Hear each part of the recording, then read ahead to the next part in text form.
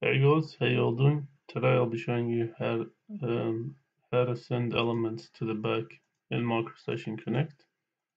Now in this case, if you see this circle, you'd think there's nothing behind it. If you were to move it to the side, notice there's a whole bunch of other shapes behind it, right? So in order to send this white circle to the back, what you do is you go right click, properties, right, and the properties window, in the priority you insert a negative value, example -1, right, and this should automatically send it to the back, and therefore the others will come to the front. Now, for example, if you want to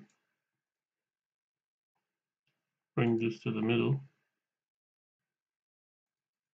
right, and you have this, you still want to see that.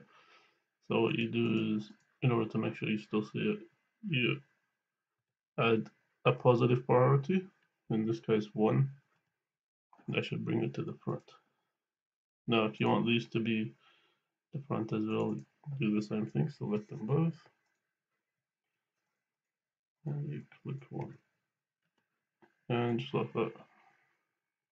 Then yeah, that's how you send it back. Thanks for watching. Share, like, and subscribe for more videos.